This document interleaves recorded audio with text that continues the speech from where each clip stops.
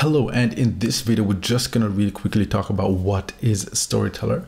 Now, Storyteller is a very handy tool which allows you to create linear and non-linear stories. You can create dialogue or fully voiced stories just using simple voice recordings. You can also create storyboards. You can plan and detail your characters, meaning you can define your character's personality. So in Storyteller we have over 90 different personality traits per character per evolution state, and for the evolution state, you can actually define changes that your character can undergo. So for example, if you define your character to look one particular way and later on in the story your character changes, then you can define that change. You can define different voice samples for each character evolution state to further define the character's personality.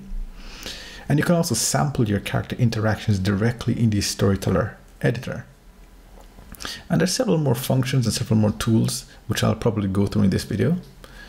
All right, so what you're looking at here is just Unity, nothing strange here. So if we go up to the tools menu here, we've already imported Storyteller. So I'm just going to go to the tools.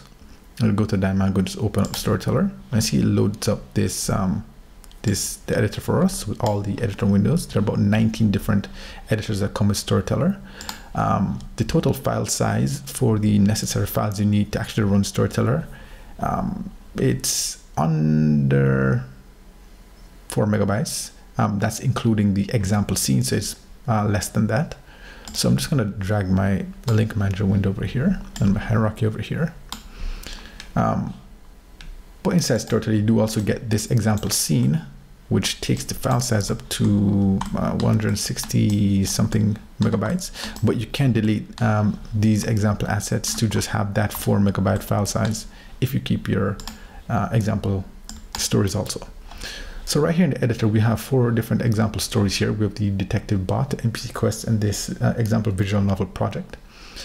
And we can actually bring each of these stories to life in game by using a free extension to Storyteller called the Game Bridge. So if you go, I'm just going to relaunch again here to get this window. So using this Game Bridge here, once you open the window, you get this start window. You can just click Game Bridge. It'll take you to the asset store where you can download this tool, a free extension which allows you to take your stories and bring them to life in game. So currently, actually I'll just go ahead and show you that. So let's load up one of these projects here. Let's load the detective bot. And here we go. Let's make this less confusing. Let's turn that off. All right. So what you're looking at right now is the canvas where we have nodes, simple nodes. And inside these nodes, you'll see text, and they're all chained together. And this outlines a flow of, basically a chain of events is what they're actually called. So they're chained together, and these are the different events, and you can outline the order in which these events occur by using the timeline to do so.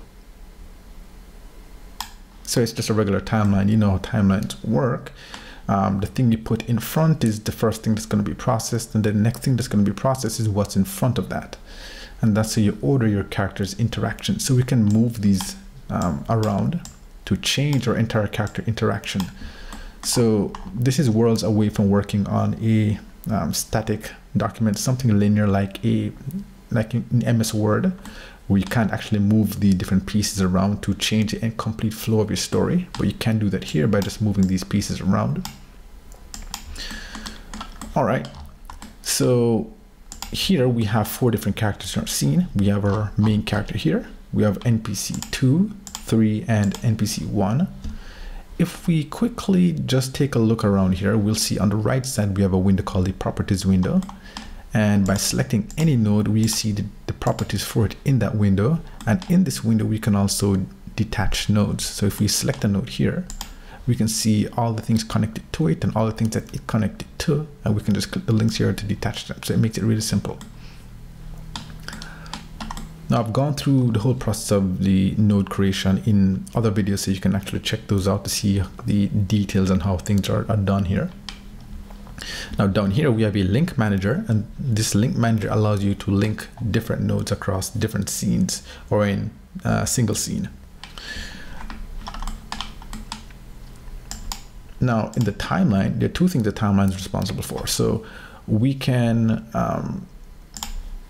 change our characters' interactions here, and we can sample our characters' interactions. So for example, if we open up this, click this button here to open up our character sample editor, and we select, for example, NPC 1 and our main character, and we refresh this list, it will give us a nice outline of our characters' interactions here. And if we went ahead and we hit this play button, we start sampling those interactions in order. But we're just going to stop that. I'm just going to close this. Now there's several other things here. So if I right click, let's say we're working on storyboards. So if I right click here and I choose Canvas screenshot, what it's going to do is generate a high definition screenshot of the entire project. Now, if you have a very large story outline here, then you get a very large image. And this is quite useful for if you're working with if you're doing storyboarding. So for example, if I go to my scenes here, new scene, click this, we create a new node here, and this is in text mode. If you go into voiceover mode, we click this button here. When I'm in voiceover mode, we can select, double click the microphone to record a voiceover. Let's go back into text mode, and let's open up the storyboard mode here. We can increase the storyboard area, and we can work in storyboard mode if we're in voiceover mode or text mode. We just double click the area, select an image from our computer or wherever else the image is, and we can use that image, and we can chain along. We can switch on storyboard mode to have default storyboard images for nodes that we create, so we don't actually have to manually go in and open them up. All right, let's delete this scene here. And another thing we can also do, we can export the storyboard, voice clips, sound effects, and all. So if you right click, we go into our window, we can go into the exporter, and we can export as an HTML. And once we export, we can get a list of all of our characters, a list of our environments. We can get our scenes and an overview of the story. And when the scene is exported, we can select whether or not we want it to be exported with these characteristics, just timing, type, character, sound effect, voiceover, environment, export, tag, storyboard, image, and we can set the scenes that we want to export. We post a lot of this information on the forum, so you can find it there. Now, if we right click, go into Windows here and jump into the Game Bridge, which is the tool that you'd probably be more interested in at the moment here, because you probably want to find out how you're going to actually use this inside of your game. It's actually quite simple. So once you've written your story, once you've created a story, whether your story uses voice clips, a mixture of voice clips and text, then all you need to do is create a piece of scene data. So let's say you just right click, going to create Game Bridge scene data. There we have our scene data. This is our only scene here. This is our main scene. So let's click scene here. Let's click scene. This is inside of our Game Bridge. So once we have a scene data selected, we get this window. We just click the scene we want to use. We want data from this scene, so we select the scene. Then we click push, done. So all of our Storyteller data there is now inside of this little asset here. And we can use this asset directly inside of our game and simply bring the story to life in game. So if we jump into the game now, I do have a full tutorial set on setting this up and playing through the entire game, so you can check that out. But that's just how simple it is to set that up. I'll just go ahead and delete this.